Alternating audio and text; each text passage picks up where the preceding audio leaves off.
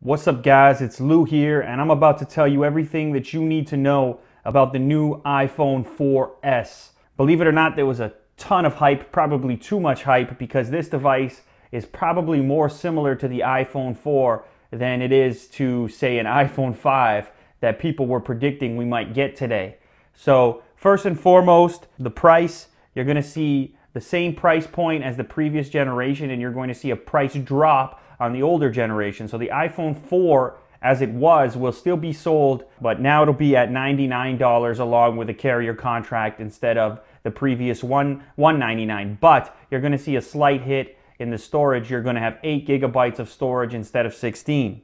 Now you're getting a new processor, so internally, I suppose you could say this one is significantly different. The new processor claims to be quite a bit faster, better graphics performance, etc. They're calling it the Apple A5 instead of the A4, which makes sense. The new incarnation, of course. The next thing is a much better camera. From watching the live blog and taking a look at some of the technology there, they've added a few extra megapixels, but then you've also got an improvement in the sensitivity of the sensor.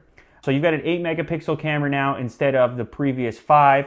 And very excited to see results of that once this thing actually hits. Next, we've got an improvement in video performance of that same camera. It's going to be able to shoot at 1080p instead of 720p. It'll do so at 30 frames per second. And you know, Apple has said in their keynote that they're really going after the camera market. They're not worried about necessarily being the best camera on a smartphone, but that they think this new camera can really compete against proper point and shoots. We'll have to wait and see if that's the truth.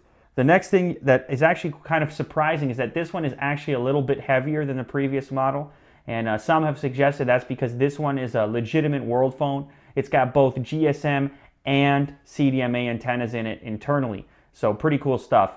Most of what the other things that got mentioned in the keynote were relating to software improvements in iOS 5, that being the new operating system, but I'm not really going to cover those in this particular video, only because most of those features and functions are going to be available to people on the older hardware. So really all that we've seen is some very minor tweaks to the hardware, nothing, shattering. And so, I guess if you were sitting around waiting for some major announcement, some major iPhone 5 redesign, etc., then this might be disappointing to you, but Apple does have a point in saying that the iPhone 4 is incredibly successful, and it does do many things right.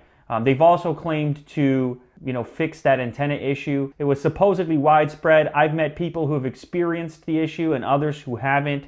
It's sort of up in the air, no pun intended, but they claim to have improved it by allowing for antenna switching so that the antenna can pick between which antenna has better reception. So if one happens to be covered by your hand, then automatically the phone will select the other antenna as far as trying to receive signals. So pretty cool stuff, but I gotta say I'm a little bit underwhelmed, but you don't have to worry. I'm gonna pick up this phone anyways. It's gonna be featured here on the channel, so definitely you're gonna wanna hit that subscribe button up above. I'll put an annotation over here too, because the day that it hits, the moment that it comes out, I'll be with you the whole way, and I'll give you the highest quality unboxing, review, and comparison that is humanly possible. So anyway, guys, as always, thanks for watching, and I hope you stick around the channel. I hope you subscribe.